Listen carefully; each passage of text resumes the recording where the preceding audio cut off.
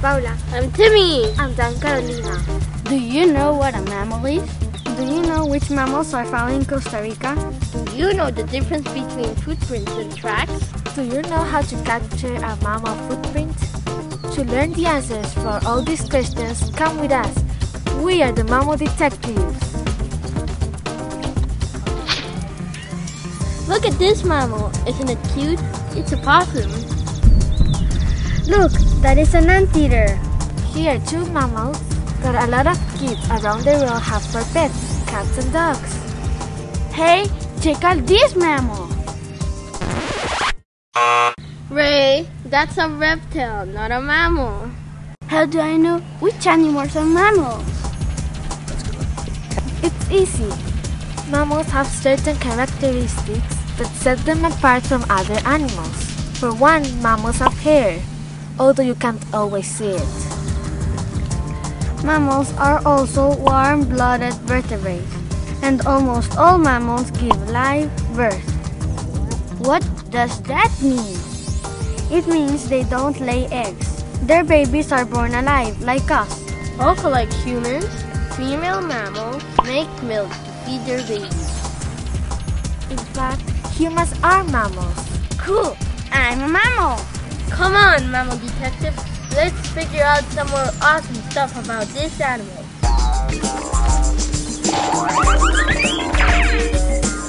There are an estimated 4,260 mammal species in the world.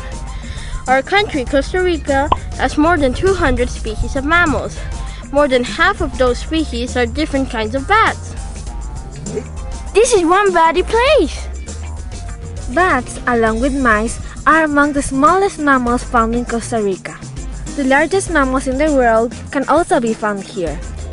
Can you guess what they are? Yes, the majestic blue whale.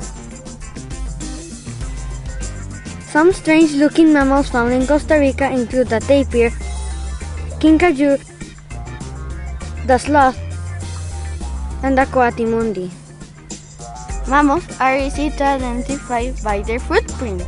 If there are 3 or more footprints in one place from one animal, those are called tracks. To figure out what animals are hanging at your house or school or park, you can check their footprints. On our field trip, we learned how to do this and also how to prepare the ground so it's easier to see the tracks. Come with us and we'll show you how.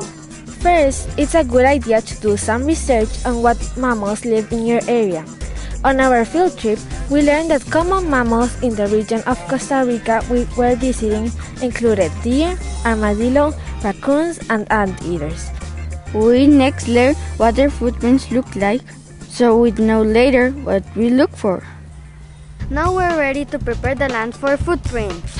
The tools needed to do this include a gallon of water, a shovel, a rake, a screen, also called a sieve, to sift the dirt, and some bait.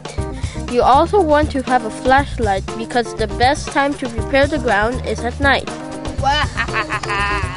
Spooky forest! It was exciting for us to hike in the forest at night. We'd never done that before. It was really, really dark. Each group found an area of about 2 meters square to prepare.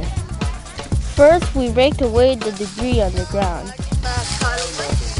Next, we broke up the ground with a shovel and shoveled the dirt onto the screen or sieve. Then we shook the screen to sift the dirt through it. Although we tried to be quiet so we wouldn't scare away all the animals, It's pretty hard to keep 45th graders quiet.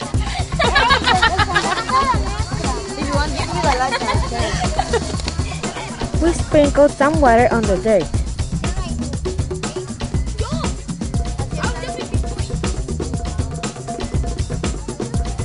The idea is to make the dirt soft and clean, so when an animal walks across it, you get a clear print. we had to be careful not to step in our area. Humans are not the mammals that we're trying to track. Once we had a nice big area cleaned and sifted, it was time to put out the bait. The bait should be something mammals like to eat. like fruit or other food scraps. Now all there is to do is wait. The next morning, we went back to the forest with our classmates to see what footprints we captured. Well, we didn't get as many footprints as we hoped. Very light color.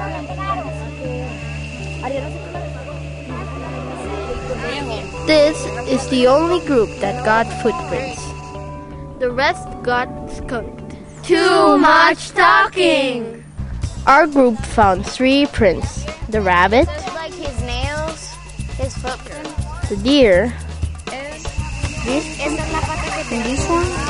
and the sauropelon, The little hole right there and then 4 little ones. which is a type of possum. If you get prints, you can make a mold of them. The material to use is plaster. Mix it with some water and carefully place it over the animal footprint. It dries really quickly. When it's dry, you have a mold of an animal footprint. The groups that didn't get animal footprints made molds of another mammal print, human hands.